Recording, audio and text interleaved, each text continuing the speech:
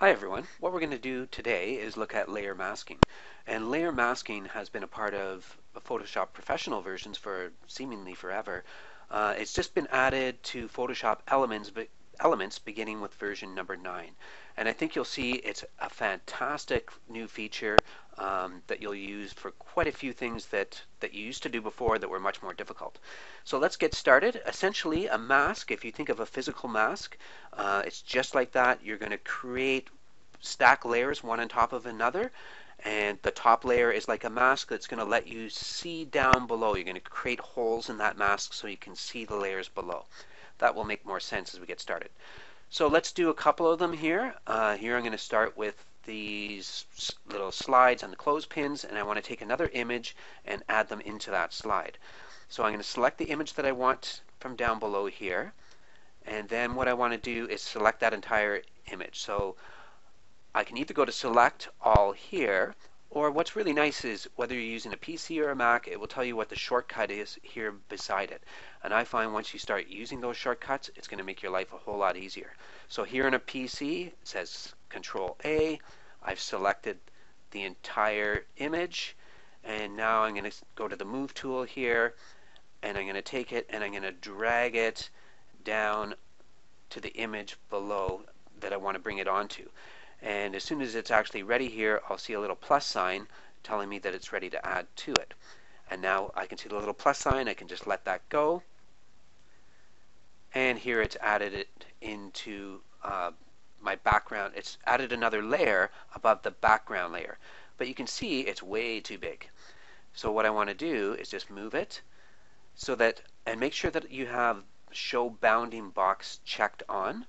If I turn it off, and then back on again, you'll see the difference. It's right in here. These little boxes in the corners allow me to just drag it in towards the center, and that will maintain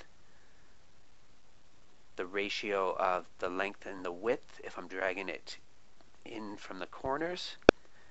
And if I mouse to one of the corners and just hover over the corner, you can see it switches to that curved arrow. That means I can just click, and then that's going to allow me to rotate. And I can just adjust it roughly where I want it to be over top of this little slide.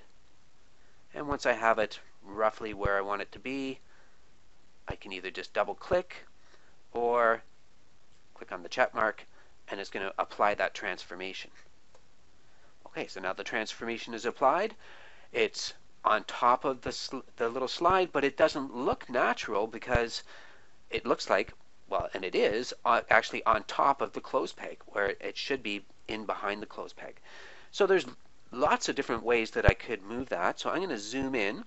So I'm going to, again, the shortcut, I could look up on top and go View. Oh, the zoom in is Control plus the equal sign, or plus the plus sign. So I'm going to zoom in. I could just take my eraser and start, oops, I'm on the background layer. So I'll just undo that.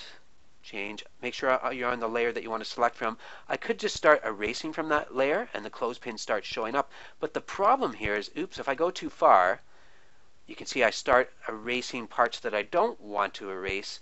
And when you're using the eraser, it's called destructive editing because it's actually taking those pixels away. And the only way I can bring them back is I have to undo. And then that means I have to redo the parts that I've already just done. A much better way to do it is to create a layer mask. So I go over to my layers palette, and beside create new layer is where, beginning with elements 9, you have add a layer mask. So I'll select that, and you can see in this layer that I want to create the mask on, it's linked this masking layer right here. And right now the mask is entirely white. So that's like a mask that has no holes in it whatsoever.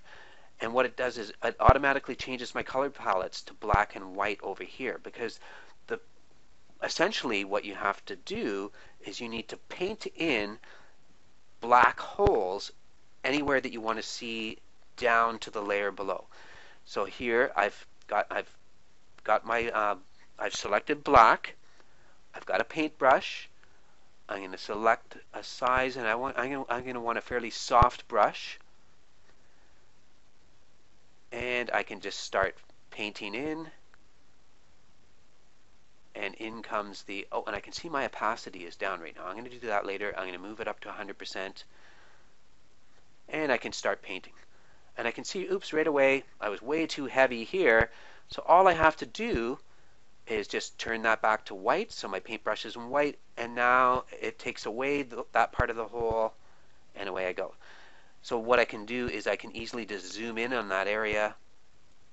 And it's going to make it nice and easy for me to get it very precisely just the way I want it. I can make that brush smaller, and it makes it so much easier for you than just deleting the pixel or erasing those pixels, because you can bring back anything that you don't want, anything that you erase by accident, because it's like non-destructive editing. The pixels are still there. So I could go ahead and I can start going down the side of my frame, and I can bring back in the frame so that I just paint away. And I'm going to continue on with that, and then I'll just be right back. And there you have it. So I've painted back in the frame from below, and now it looks much more natural than it was before, and it was pretty easy to do. So there's all sorts of things that you can do with layer masks by playing with it. So here what I'm going to do is I'm just going to do something a little bit different with it. I'm going to take this little boy, and I want to take this layer, this background layer, and create like a new background for that image that I just had. So once again, Control A. I'm going to take the Move tool. I'm going to drag him down to the layer below. And just like before, I now have two layers, my background layer and the new background layer that or what I want ultimately to look like a background layer, stacked up above it. And right now, the properties of these two layers, the way they're interacting, is set to normal. So what it means is I don't see anything, I can't see the layer below. So even before I start to add my mask, I'm going to change that to Overlay. And that will automatically allow me to see down through the top layer down to the layer below. And if I want, I can even change the opacity of that top layer. Lets me see a little less of it and a little bit more of the layer below. Play with that until I get it where I like it. And I'm getting there, but it's still very obvious that this what I want to look like it's in the background is on top of this little boy. So this is where I can bring in my layer mask. So once again, go down to the bottom of your layers palette, select layer mask. You can see it's entirely white right now. So go over to my colors, make sure it's black, because remember that's black is going to be the holes that I'm going to cut. Select my brush. In this case, I'm going to want a bigger brush, and start painting away. So now you can see, and I'm just doing it very quickly, very roughly. Oops. You can see I just went way too far outside of there, but that's the part that's so great about working with layer masks, is I'm going to be able to paint that back. Any time I go too far, it's going to be really easy for me to bring it back in. So I'm just going to go very quickly, very roughly right now. You could obviously take some time and zoom in on him, and get the edges much better than what I'm doing right now. But just quickly, I'm going to go back to white. You can see over here in the mask, anywhere that's black, that's where I'm seeing through down to the layer below and letting that little boy sort of pop up. Here is where you can see I went too far. So I went to white, and I'm taking away the black now. And that way I can't see below in that particular area there. And I would just keep on playing with that until I got it just the way that I wanted it to be. But you can see even just doing it very quickly, it gives you the illusion that this little boy is now in the foreground, because we're seeing down below through to him. Another quick little one, and again, you can use your imagination. There's all sorts of things you can do with layer masks. What I'm going to do here is I'm just going to go to my effects palette, and I'm going to go into photo effects, I'm going to take this old paper photo effect and just drop it on top of this bowl of fruit. And what it's going to do is create another layer over here. So I'm going to have, in a second here, I'll have a background layer that's in color. And I'll have on top of that a copy of that layer that's in black and white.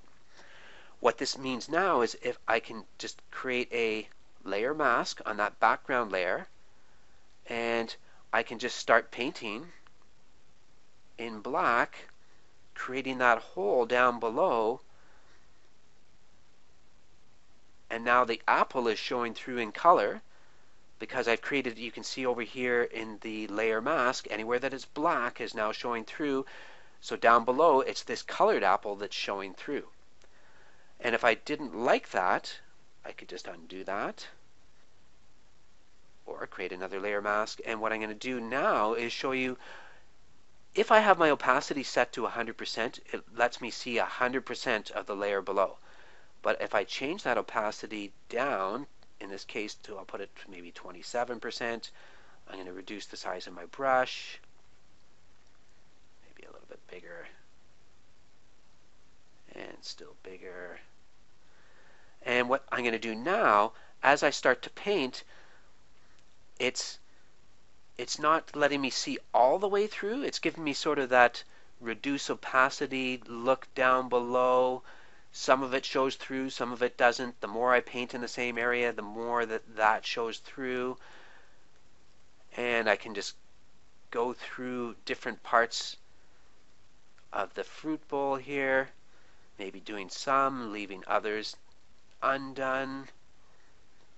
And you can quickly see I can create a whole different sort of look and feel to it, where part of the color is showing through, some of the colors stay in black and white, and they're sort of blending together.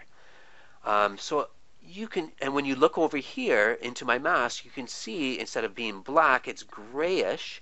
So anywhere where it's the lighter the gray color, that means the less is showing through down below. Anywhere that it's white, I'm not seeing down below. Anywhere it's black, I see all the way through.